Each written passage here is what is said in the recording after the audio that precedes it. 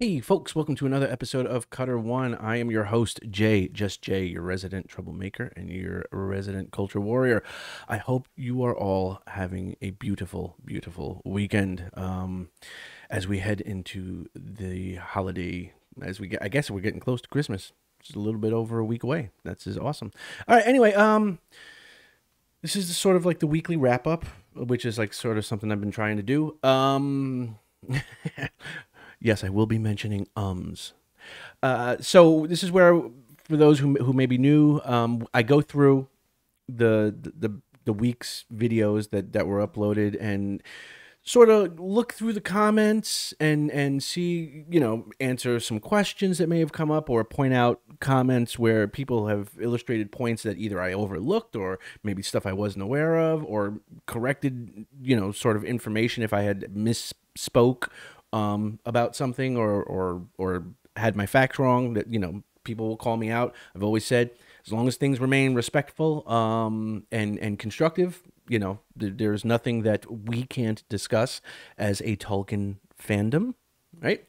So that's what this show is. As well as I want to give some updates on some ideas I've got going on and some plans I'm sort of trying to work on, but that will be at the end of the episode, so hopefully you will stick around for that. So let's get right into it, and let's see what we have. Okay, so the first, earlier in the week, one of the videos I put up was an article that plays fast and loose with Tolkien facts that says Melkor was a Maiar. Okay, right out of the gate, before I go any further. Yes, I am fully aware that I said Maiar and that I do tend to say Valar. Okay. I'm not going to make an excuse for it. Sometimes just without thinking, it just sort of rolls out that way. It's easier to say Maiar and Valar, right? Especially as a New Yorker, we tend to like sort of have the sort of heavy R, like New York and stuff like that. But that's not an excuse. When I was putting stuff together, I am well aware that it should be Vala and Maya, but I just put the R on. So there were some people that called me out in the comment section on this one, which I don't mind. I mean, just they were a little snarky about it, but I mean, hey, I'm a grown ass man. I could take a little snark. But yes, I'm fully aware of that, and I acknowledge that. But in this particular one, the comments were really, really good. A lot of people just talking about where the article had stuff wrong, where they had stuff right. I like with Unheil Bargut 6349 said, I guess the author just had the Reader's Digest short version of Tolkien available for their research, and one can be called lucky they didn't mention the great Quidditch game. Salcor had won only by a small margin against Yogi Bear and his merry men from the Sherwood Forest that one day down in Narnia. Nice references there. Let's see. Again, just be aware, folks. If I don't read a comment, or it's not that your comment wasn't good, it's not that I don't like your comment, it's just I'm trying to go for the ones that are sort of may contain some information or corrections that I think need to be done, or just like funny, the ones that jump out. If I don't read yours, don't take it personal, please. I would be stuck doing a 6-hour video if I read everybody's comment. All right, but this is the one I wanted to mention. Was Eraserhead 666 chimed in and said, obviously Melkor was a Maya is the biggest mistake she made, but it seems she doesn't have a full grasp on how singular plural works in Tolkien's world either. For example, Dodd says that Feanor crafted the Palantir, which is correct. However, there was more than one made, so they should technically be referred to as Palantiri. Also, Valar and Maiar are the plural terms for the singular words Vala and Maya. So Melkor is not a Maiar or a Valar, but a Vala. Also, if I'm incorrect in anything I said, someone please know. Nope, Eraserhead, you are spot on, dead on, absolutely 100% correct. The follow-up was, and also I do believe in Tolkien's work, it does say that Morgoth did lust after and gaze upon the Silmarils, but to say that they almost turned the heart of the Dark Lord himself is a stretch and a liberty that Rings of Power made.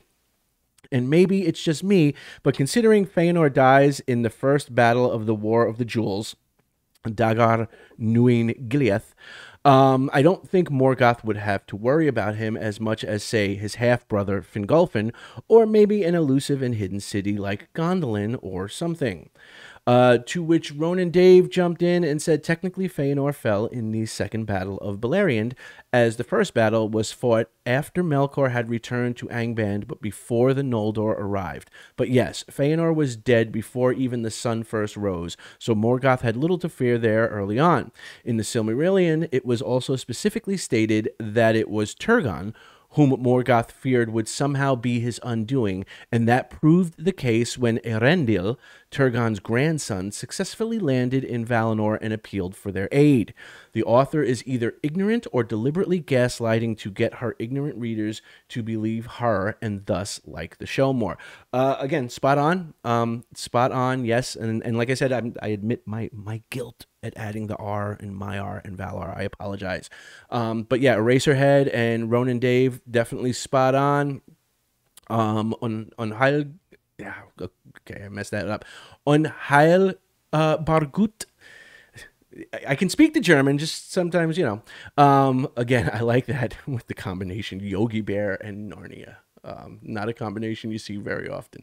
So those were the ones that really jumped out with me in regards to that. So thank you, everybody, for chiming in on that one.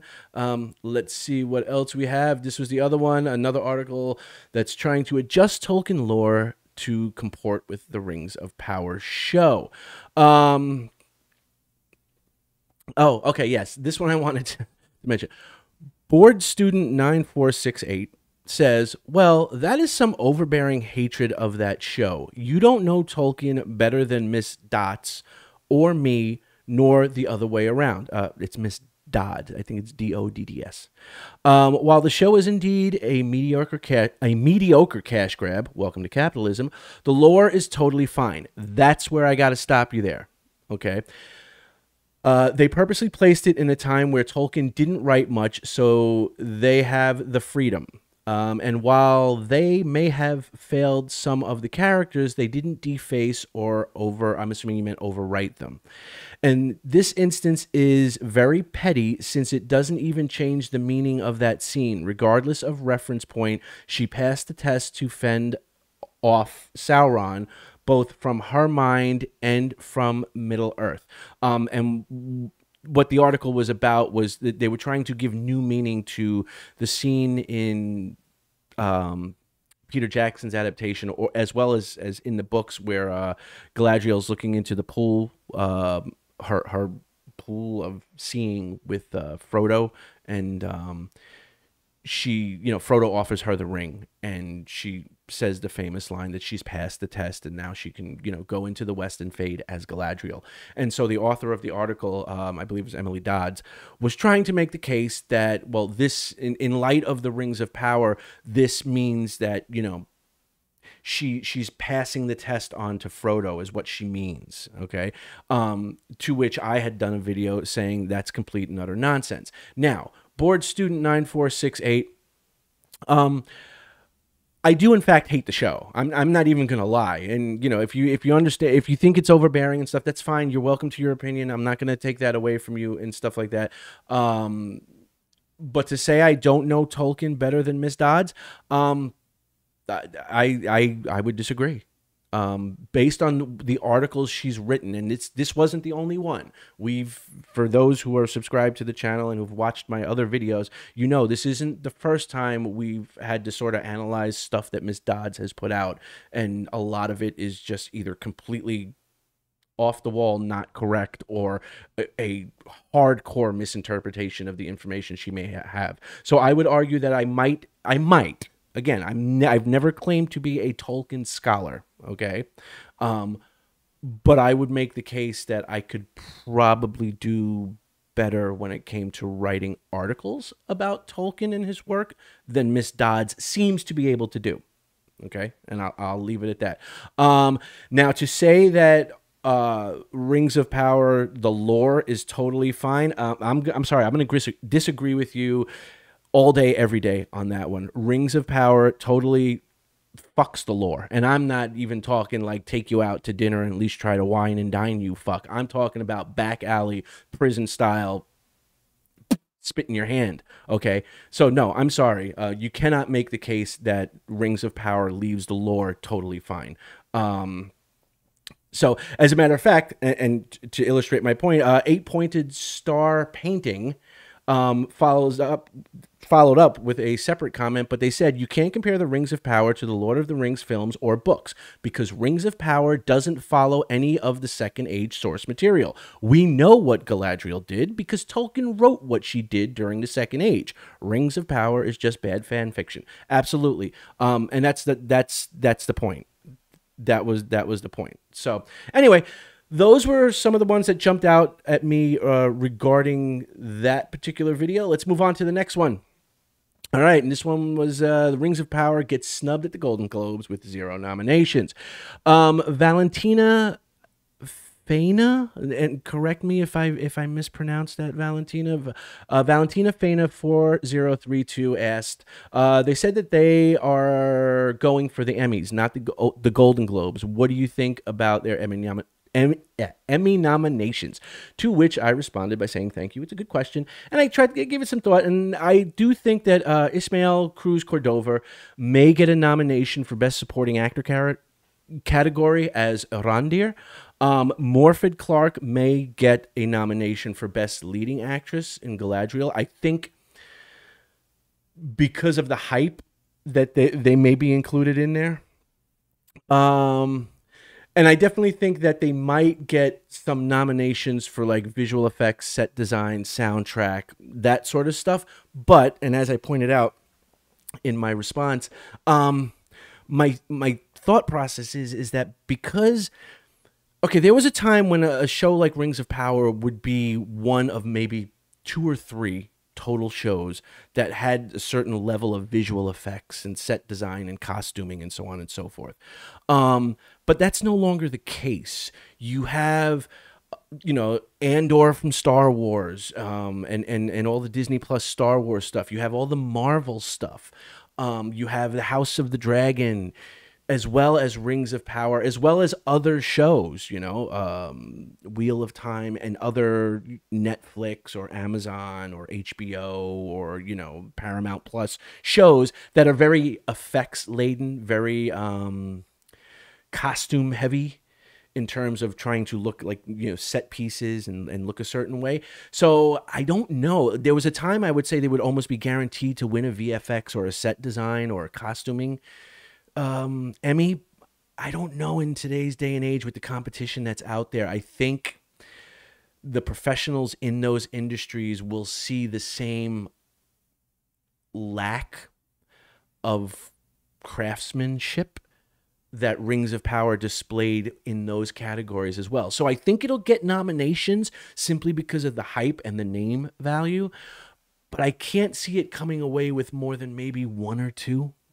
So I'm thinking total nominations, maybe, I don't know, 4 to 6, maybe. But I can't see it coming away with more than 1 or 2. And I'd be seriously surprised if it's for any of the actors or actresses. I believe they put Morfydd Clark and Robert Arameo, who plays Elrond. I think they put up in the leading actor and actress category, and Ismael Cordova was in supporting. I don't see them getting it. I don't see them winning any of those categories, but I could be wrong. We'll have to wait and see. But yeah, so Valentina, thank you very much for that question.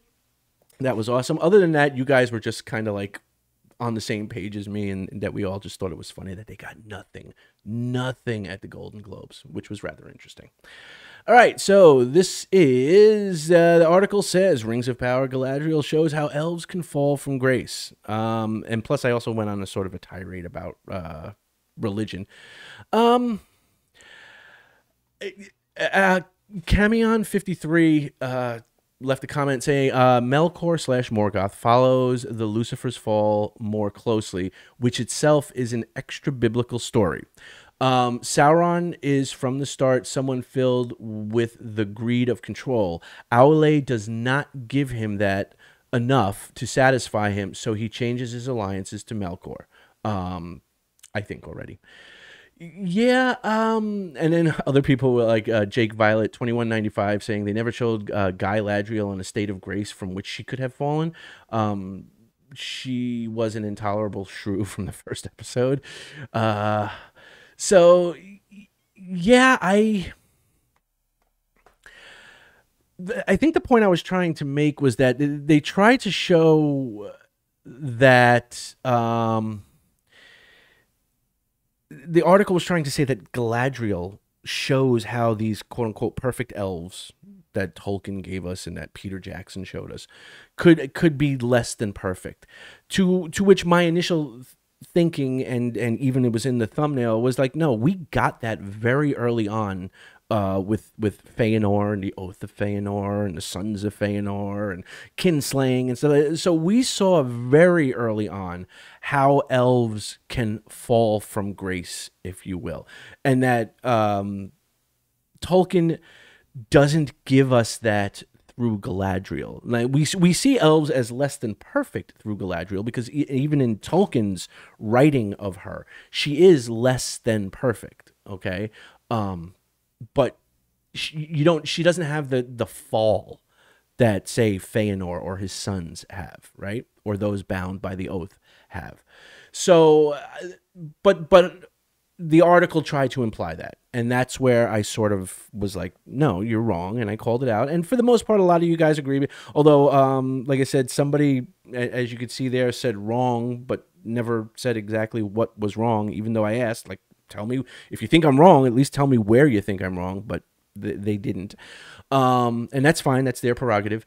But so that was my issue, was that, you know, we know how elves can fall. We know how they're not perfect. The show did not give us that through Galadriel. The only way you could say you got that through Galadriel is if you are coming into Tolkien with no prior knowledge about any of it. And then I sort of went on to, because the article also they made the statement that Sauron sort of plays the role of devil, right? He's like the devil, right? And that he's the Satan figure is what the article tried to imply, or state, I should say. My thing was, no, you can't say that, because again, if you're familiar with Tolkien's work, if you look at Melkor / Morgoth, he is more in line, and I said the Luciferian figure, right? I.e. giving the devil a name. Yes, I understand it's not very specific to the Bible, but as it's come down through the ages today, we refer to the devil of the Bible as Satan / Lucifer. You know, he goes by many names, right? So I said Luciferian, right? And what I meant by that was that Melkor's story of how he goes from being one of the Ainur that sort of is he's like right up there as like one of the best, right? Because he knows a little bit of everybody else's song of creation. Okay, and his fall from that grace, which is very, I don't want to say analogous, applicable, to use Tolkien's terminology, is very applicable to the story of Satan / Lucifer in the Bible, right? That whole, you were created as one of the most beautiful angels and you challenged the one God who created you, and that brings about your fall, right? So the point I was trying to make was that Melkor fills that role, not Sauron. Sauron, to me, and I think I said it in the video, but I'll reiterate it. To me, Sauron sort of fills the role that the Antichrist fills in Revelations. Okay, and again, I will state for the record, I am no biblical expert. I am no scripture expert. I'm not even very religious. I believe in a God, but I'm not religious. I'm not a church goer or anything like that, right? I just know enough about it. But from what I know about the Revelations is that the Antichrist isn't the devil himself per se. He's sort of paving the way for the devil, right? He's like sort of one of the devil's lieutenants, which I think is applicable to how you should view Sauron in relation to Melkor / Morgoth. Melkor Morgoth being the Satan, the Luciferian figure, and Sauron being more of the Antichrist type figure in regards to the role they play within the story, right? So and that was the point I was trying to make. There seemed to be some contention about that. Somebody was asking me to quote some scripture to them, and I'm like, I'm sorry, I'm not very religious. I can't quote you scripture. I just know, the basics, if you will. So that was my take on that. But yes, I like Terry Stewart, 1973, came in and was like, who's wrong, Cutter? No, he's right. The Thomas Beacon, the author of this ridiculous article, correct correct and monumentally so if you're saying that he was the one that was wrong. Again, if you guys think I'm wrong on something, that's fine. I have no issue with that, but you at least got to let me know so I can see if I am, right? You can't just be like, wrong, motherfucker, and then just leave it at that, right? Anyway, so those were the comments on that video. Let's keep moving along because I don't want this. Oh, we're already at the 20-minute mark. All right. This was the one of Elves and Men, how ROP missed its chance at telling a compelling and fascinating story. You guys had lots of great comments here, especially Terry Stewart. Dude, awesome comment. Laid it out perfectly. Yes, I understand that you said I would not quite correct about Arwen, and I'll take the L on that one because you are right. Again, I don't claim to be a Tolkien scholar, okay? I claim to be somebody who's into this stuff. I have the books. You guys know it's a lot of stuff. Sometimes you misremember something or you may get the information jumbled up. It's been a while since I actually read Lord of the Rings. So, yes, admittedly, my information was slightly off on that. But I'm going to read this because what Terry wrote, because it's really good. I liked it. Terry Stewart, 1973, says, I'm not sure you're quite right about what happens to Arwen. She is half elven, like her father Elrond, and in that specific case can choose which race she wants to belong to, just like Elrond and Elros did. Correct? And in marrying Aragorn, Arwen, like Elros before her, chose mortality. Remember Arwen and Aragorn's last words together. Quote, Nay, dear lord, she said, that choice is long over. There is now no ship to bear me hence, and I must indeed abide the doom of men, whether I will or nill, the loss and the silence. But I say to you, king of the Númenóreans, not till now have I understood the tale of your people and their fall. As wicked fools I scorn them, but I pity them at last. For if this is indeed, as the Eldar say, the gift of the one to men, it is bitter to receive. So it seems, he said, but let us not be overthrown at the final test. Who of old renounced the shadow of the ring? In sorrow we must go, but not in despair. Behold, we are not bound forever in the circles of the world, and beyond them is more than memory. Farewell. So she has chosen mortality, abiding with the doom of men, and will die, and her soul will pass along with Aragorn's beyond the circles of the world. In this case, bear a thought for Elrond. Remember from Return of the King book, where they meet for his last time. Quote, and Arwen Evenstar remained also, and she said farewell to her brethren. No one saw her last meeting with Elrond, her father, for they went up into the hills, and there spoke long together, and bitter was their parting, that should endure beyond the ends of the world. Normally, elves would always be able to see their children, and they have immortal lives in Valinor, whilst humans would see their children after death beyond the circles of the world. Not so for Elrond and Arwen. They are separated until the end of the world. Absolutely 100% dead on, Terry. Yeah, I was wrong about Arwen. For some reason, I had this picture... And again, I had this picture of her being in this sort of depression state, and ultimately she ends up in the Lorien. She goes to what was Lothlorien, and that's where she ultimately passes away. But from what I remembered, it was like years after Aragorn. But again, I could take the L on this one, not a problem. But well said, well done, excellent quote. Excellent quote.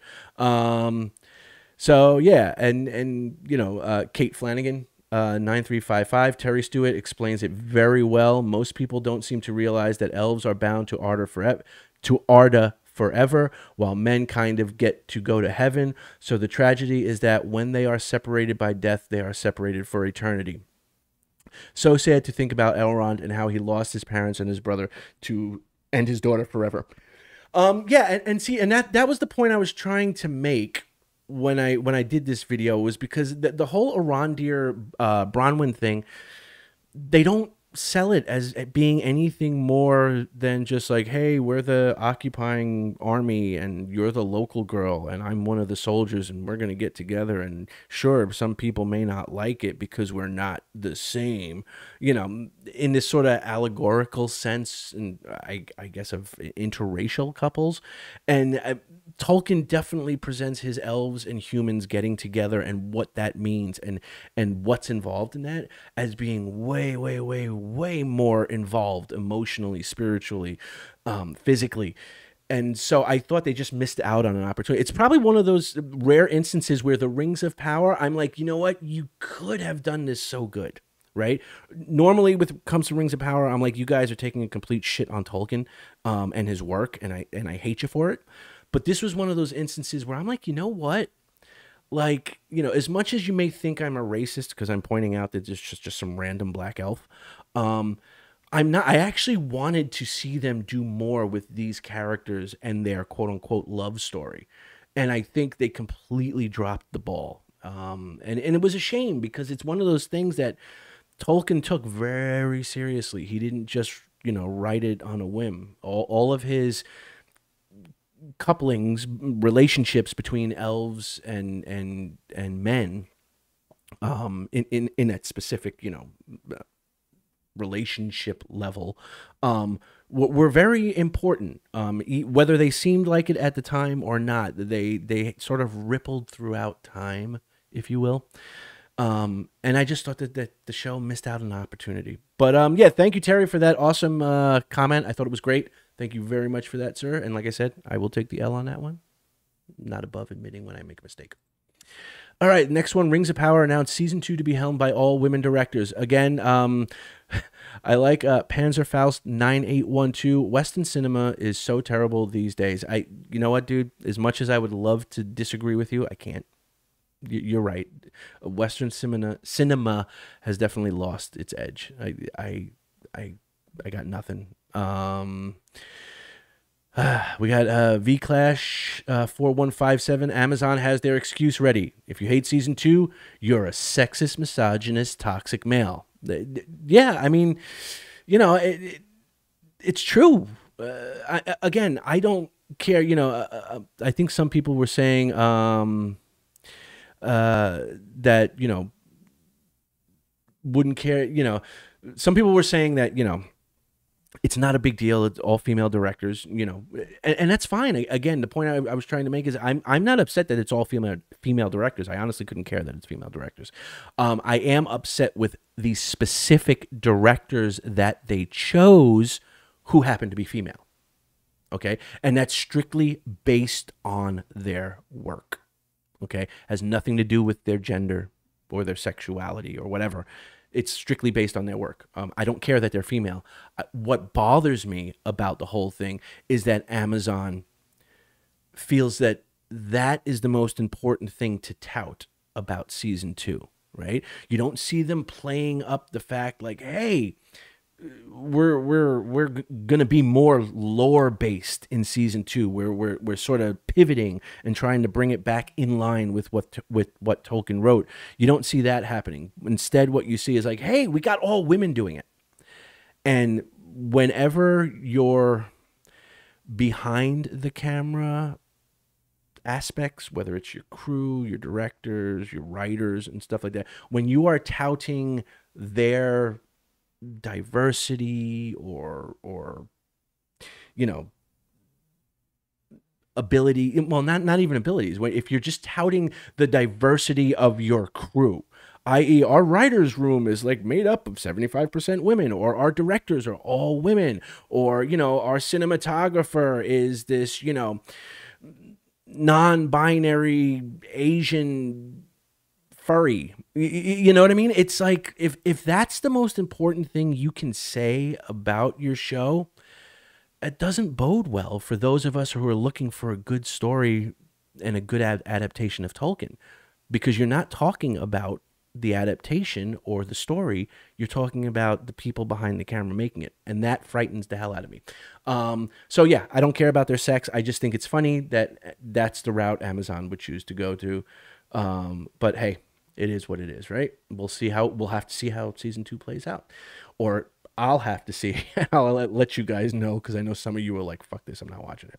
Anyway, article postulates that sexist will be the new racist in defending. This was literally back to back, because almost the very next day we had another article, basically this author coming out and basically saying what we already know, is that yeah, that's going to be their thing to have in their back pocket. Oh, you criticize season 2, you must be sexist. You criticize season 2, you must be a misogynist. You don't like what our directors did? Well, that's because they're women and you obviously hate women. You know, forget the fact that I'm a married man, married to a woman, born from a mother, has a sister, has a daughter, okay? But, of course, I hate women because, you know, I dare question Galadriel and her insufferable bitchiness. But anyway, I digress. Let's see. Here, Ronnie Dave says, you hate Rings of Power because they have black elves and dwarves. Correction. They have one black elf and one black dwarf. That's not Tolkien. That's Tolkien. Amen, brother. They're shoehorned in there along with a black Númenórean queen and with a white father who later mistakes a pale younger girl for his daughter. You can't make this crap up, right? Like, seriously. Okay, at least I'm not the only one seeing this crap for what it is. Thank you. Then we have the sexist accusations thrown out there because fans don't like an unlikable female protagonist who's arrogant, threatens genocide and torture, and doesn't tell anyone that Sauron is back out of a selfish fear they might try to send her back to heaven again. Anyway, I wish they'd tout good story and character over the diversity of the cast and crew. That's exactly what I just said, man. Dead on, Ronan. Dead on. I'm sorry, did I... Ronan Dave. I think I said Ronnie. Ronan Dave. Sorry about messing that up. Yeah, you're 100% right. Everything you wrote there, 100% right. I don't know what else to say about that. It's ugh. Okay, this is the article suggests Rings of Power could give us Glorfindel. All right, this is the last one from yesterday, and I think Retro Pages says they will call an elf Glorfindel, and he will be nothing like actual Glorfindel, and they'll say, "Hey, but here's Glorfindel. We're being more canonical. These are our familiar names from the books. Don't you see?" Next, they'll have a character named Tom Bombadil. Yeah, you might be right. Scarily enough, you might be right. Let's see.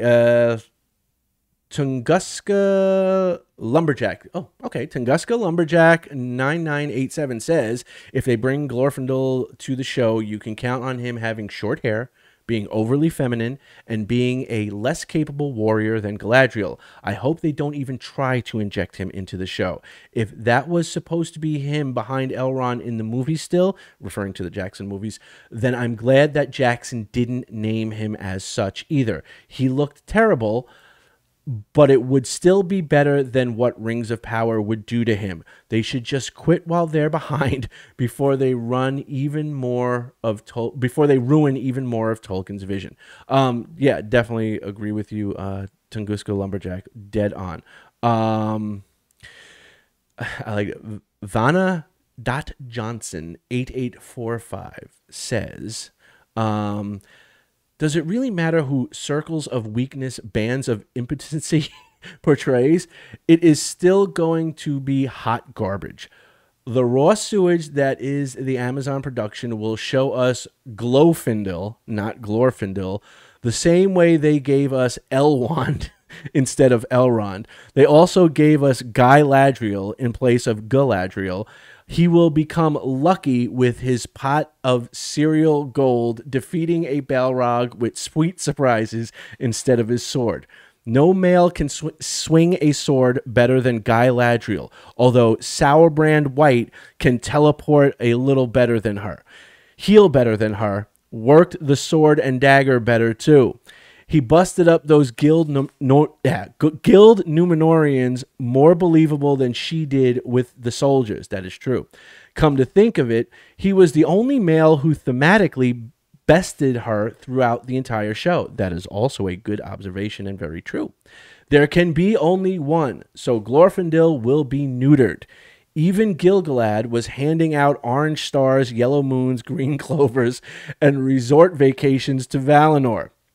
Definitely Celebrimbor tasted the blue diamonds, purple horseshoes, and pink hearts, lucky charms. Circlets of weakness definitely was magically delicious. I like that. That was awesome. And now I'm hungry. Thank you, Vanna. That was awesome. Yeah, I got nothing to add to that, man, other than the fact that I definitely am jonesing for some cereal now. God damn it. So yeah, that's where we're at. In terms of your guys' commentary this week, which I thought was great. You guys were awesome. There was like a lot of funny shit in there. Again, corrected me because, you know, with the Arwen thing. And yes, I understand. I said my R in the title, not Maya. I'm sorry. I will be more careful with my R's going forward. Somebody also pointed out throughout the week that I say a lot. And you are absolutely right. My wife has even pointed that out to me. She's like, you gotta stop saying fucking all the time. To the point, see, I just did it. To the point where she even leaves me little, you know, cards here on my keyboard saying, watch the goddamn ums. I think I want to get like a custom like cereal or custom like potato chips. I'm going to call them Watchums because they're perfect for watching movies with. Like maybe like bags of popcorn called Watchums. But yes, it is something I'm working on. Not there yet, not perfect, but it is something I'm working on. All right, so that was all your comments. Thank you everybody who got involved in the conversation and the comments. So thank you. If I didn't read your comment, it doesn't mean it wasn't good. It's just there was a week's worth of videos and comments to go through, and I just sort of was like picking out stuff as I was looking at it. In terms of the channel, some updates that I promised that if you stuck around to the end, which we're coming up on 38 minutes. If you're still here, God bless you. I freaking love you. So some things I wanted to touch on was that I am working on the live streaming stuff. It will be happening. Live streaming is going to be happening very, very soon. I'm thinking probably be within the next week or two. Let's say 2 for now. One of the things I'm working on is I recently got my hand on a 3D resin printer, like the actual hole printing setup. So what I'm trying to do is figure out if I can incorporate that somehow into sort of doing a trivia thing with the live stream where I could offer you guys, maybe somebody gets a prize. And some of the prizes I was sort of looking at was maybe using the 3D printer to sort of give you something Tolkien based or Lord of the Rings based as a prize. So my initial thought was, and let me close this down, was I found a bunch of sites. So here, this is it. This is what I was looking at. I found this site that offers 3D printable models of things. And I came across, they have a whole line of sort of statuettes that are 3D resin printable of Lord of the Rings based or Tolkien based stuff. And I'm just showing you guys Sauron because that's the one that caught my eye. I was like, ooh, I would want one of those. But I'm thinking of potentially purchasing the files to have they've got Galadriel, Kate Blanchett's Galadriel, let me be specific, as well as Hobbits and Gandalf, based on the Peter Jackson stuff, not Rings of Power, as well as the Witch King. I think they also have a Balrog. So I'm thinking, and you guys let me know in the comment section below if you stuck around this far. when I start doing the live stream, maybe either I say monthly because that would give me the time. Maybe monthly there will be a trivia stream that will happen monthly where we'll just sort of talk on a subject or go over a subject, and there'll be trivia questions worked throughout the stream, and the person who maybe gets the most right, or who gets like the final question correct, I'll do a 3D print like the one you see on screen. I'm not gonna paint it for you. Let's not get crazy now, okay? I won't paint it for you, but what I will do is I will print it and I will ship it to you. I will send it to you, and then if you wanna, when you print these things, they tend to be gray. They look very gray. If you've ever seen like a plastic model kit before it gets assembled and put together, it's sort of that very uniform gray, almost like a primer gray. That's how these will print out with the resin. Everything will be a sort of primer gray. I am just trying to figure out how to work that trivia thing in so that, again, whoever would win the trivia for that particular month, or that particular stream, I could do a sort of 3D resin print of some Lord of the Rings based stuff, and I would send it to you. And like I said, I'm not going to paint it. Okay, what you're seeing there on the screen, somebody obviously took the time out and painted it, and that's all well and good. You want to paint it, knock yourself out. But whoever, I'll send it to you raw. I'll give you the meat and give it to you raw, as Durin the Third or Durin the Fourth would say. So that's one of the things that's sort of been holding the whole process up, because I'm trying to figure it out. Like I mentioned in yesterday's video, I want to make it something where you guys have a reason to show up and get involved and participate. And I don't want it to just be like, hey, here's my little Tolkien stream. Just send me some donations and some subs and give me money, yo. I can't stand that. I think it should be a two-way thing, right? So maybe, like I said, once a month, there'll be some trivia, and maybe it's trivia based on like the streams that led up to that final monthly stream. So, sort of see who's been, paying attention and coming into the streams and getting involved, that sort of thing. But anyway, I was thinking about the whole 3D resin statuettes as a prize. So let me know what you guys think down in the comment section below. In terms of other things, I want to give a shout out here to Macaru112. Okay. He has been awesome. He has been a really, really, really enthusiastic supporter of the channel in helping me grow this thing. I don't know him. We never met. He has just been somebody who has, subscribed to the channel, tends to be very active with the comments and stuff like that. And he's reached out to me sort of behind the scenes on the back end, with sort of ideas and suggestions and for other channels to sort of reach out to and maybe see if we can't work with, and so on and so forth. So I just wanted to personally take a moment to say a big thank you to Macaru112. You are awesome, brother. I have gotten your emails. I've been looking through all the stuff that you sent me. I've also reached out to, and some of you guys may be aware of this channel, Tolkien Untangled. I've reached out to Tolkien Untangled to see a possibility of maybe doing a stream or something. I will let you know if I hear anything back and if that's something that will come about, but I have reached out to Tolkien Untangled, as well as Men of the West, as well as Girl Next Gondor. So I am working on things behind the scenes. I know, I don't want it to just be the channel where I just go through and find articles about Rings of Power and just like, bitch and moan and complain about other people and what they claim to know or don't know about Tolkien and stuff like that. I want the channel to be more than that and to grow and stuff like that, and incorporate lore and interactivity and be a fan space, if that makes sense. So anyway, that's been the week so far, guys. I'm sorry this video has gone so long. I will talk to you again on the next one. Remember, if you like the video, like the video. If you feel like sharing the video, please feel free to do so. If you haven't subscribed already, I would hope you would consider giving me your subscription. It will help the channel grow. And if you have subscribed, thank you, thank you, thank you. You are awesome. Guys, I will see you in the next video. Again, apologies for this going so long. Thank you, everybody who commented and left questions, comments, and some funny-ass shit down in the comment section below. And Macaru112, thank you, buddy. I will talk to you soon. All right, guys, peace out. Be good, be safe, be awesome. I'll talk to you guys later.